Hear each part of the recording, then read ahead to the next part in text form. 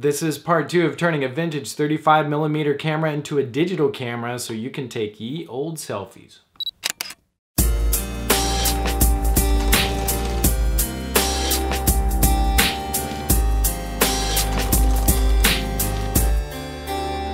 Alright, in part 2 of saving Mr. Camera, we're going to write some code that will allow us to take pictures and upload those pictures to Dropbox. Let's get started. So I decided to use Dropbox as my picture server because of its easy to use API.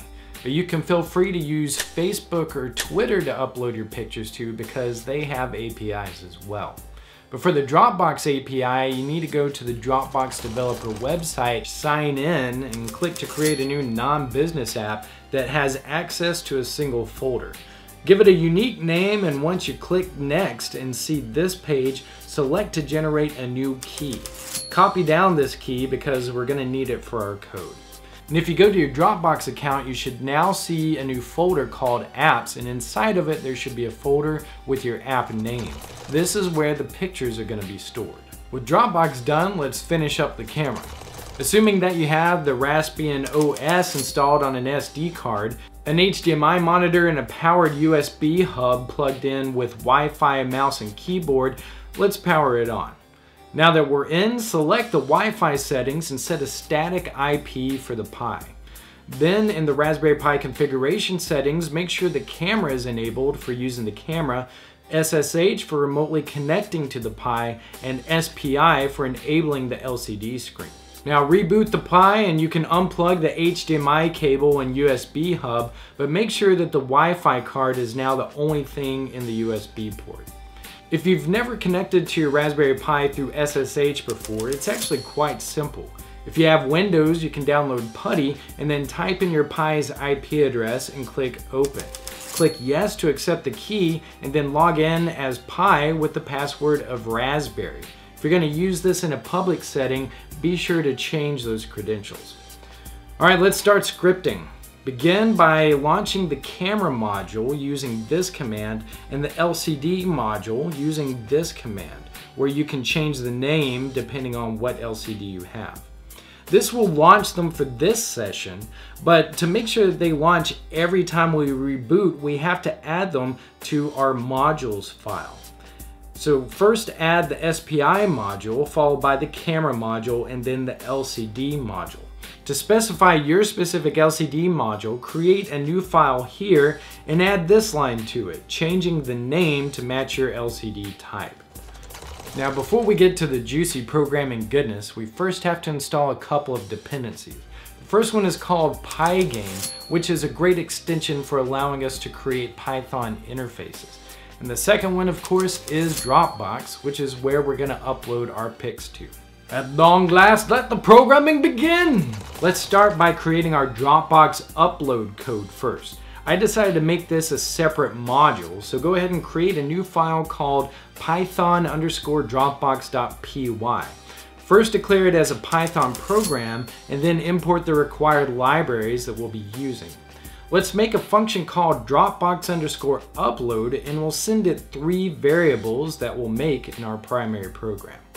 Here we have a client variable that connects us to our Dropbox account. Then we'll make a try statement to see if we can connect to Dropbox. If not, then return false. Otherwise, loop through the directory where our pictures are stored, and if there are pictures, upload them to Dropbox and then return true. If you want, you can then delete the local pictures after they've been uploaded. Feel free to expand upon this basic code, but for now, go ahead and save and exit.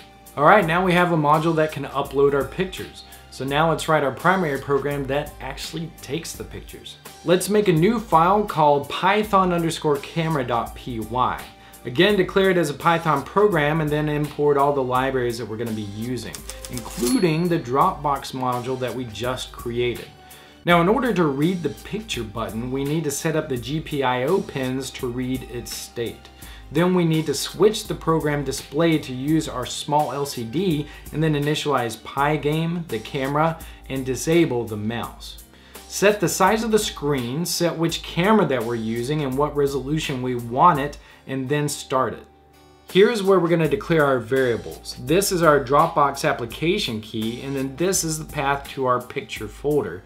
And this is the path to the Dropbox folder online. Now we can make a take picture function, and it's just going to capture the image from the camera, save it, send a picture captured message to the screen for a couple of seconds, and then it's going to pull up the saved picture and display it on the screen. So anytime we want to take a picture, all we have to do is call this function. Now this is where our primary loop is going to start. It's going to continuously loop through any code below it. The first being the camera. We want it to take an image from the camera and display it to our LCD so that we can see what the camera's seeing. Next, we want to check if our button has been pressed, and if it has, we can call the take picture function and set a variable called upload_trigger to 1. This will act as a flag to tell us if there are pictures that need to be uploaded. So then for the next bit, if the upload_trigger variable has been flagged, we can call our Dropbox upload module, passing it the variables that we set earlier. And if the module returns true, meaning that the upload was successful, we can display a text that says uploaded to the screen and then set the upload_trigger value back to 0. Otherwise, we can keep the upload_trigger value at 1. The last thing to do is to say that if there are any event errors, then just quit Pygame, stop the camera, and exit the program. Save it all, and finally we can test it out by running sudo python_camera.py. You should see the camera preview through the viewfinder, and then pressing the button will take a picture and save it to Dropbox automatically, assuming you have a Wi-Fi connection.